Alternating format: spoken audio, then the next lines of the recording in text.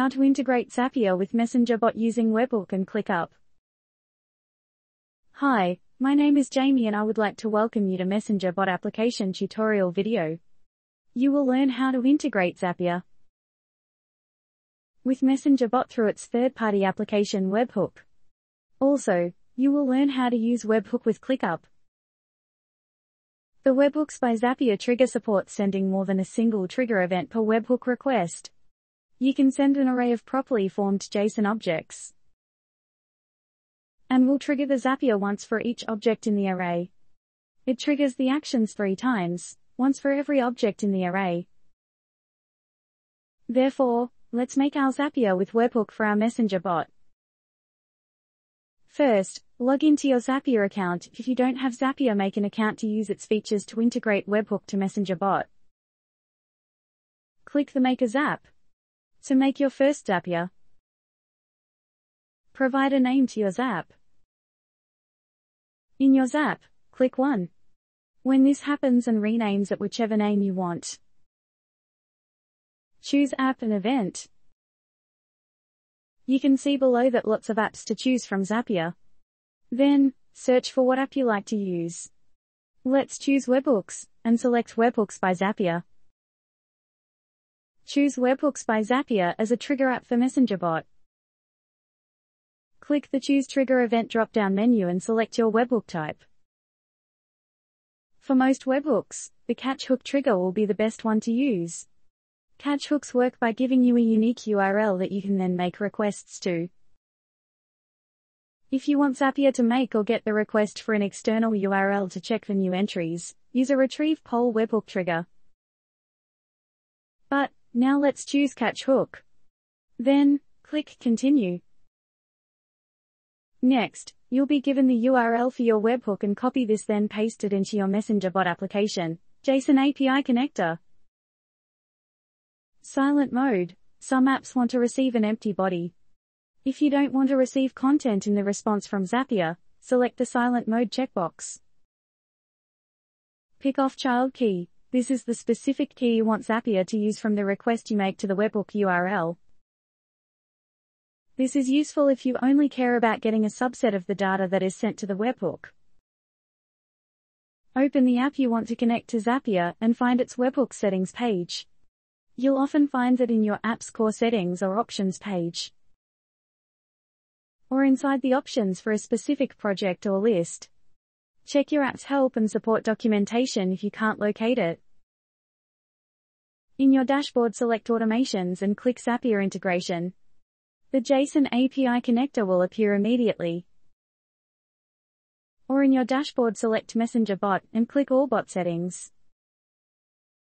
Select JSON API connector and click Actions. Click New Connection to make your integration. Provide and enter your connector name. Select your Facebook page. Paste the copied URL here from Zapier. Check what field change trigger webhook. Check which data you want to send. Click Save. Back to dashboard, select Messenger bot and click All bot settings. Select Bot settings and click Actions. Select Facebook page and bot reply settings and click Add bot reply. Provide your bot name and provide keywords separated by a comma. Drop down to select your reply type.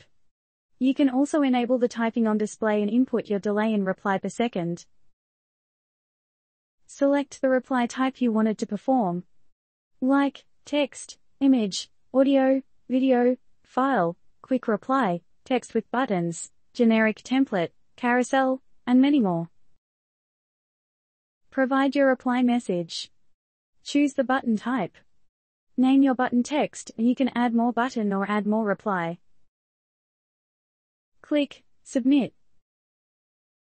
Now, let's check if the webhook really triggers. Log into your Facebook page and try to message your page news or email. Type news or email as that was the keyword written in the reply bot. Reply with your email address. Provide your email address.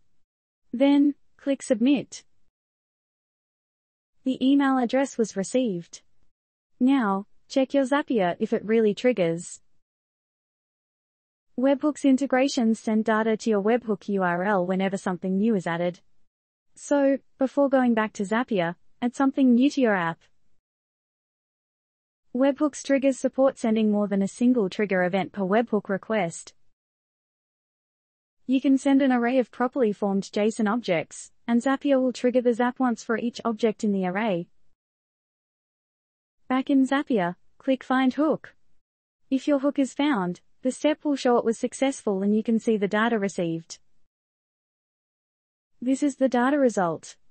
Zapier will split out each field from your webhook data so you can then select email addresses, names, project info, and much more in your Zapier action steps. Then, click Continue below your webhook URL. Choose App and Action Event. Drop down Action Event to choose the event.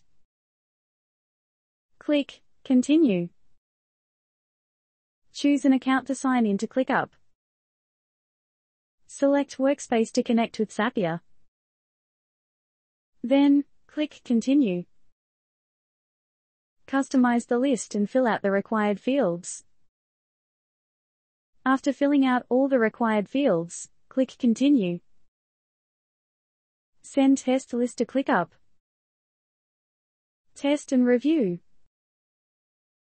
The test was successfully created. Turn on Zap. A green check indicates that the trigger and action were created successfully. Now you're ready to make your own integration. Just follow the step-by-step process and integrate with your Messenger bot.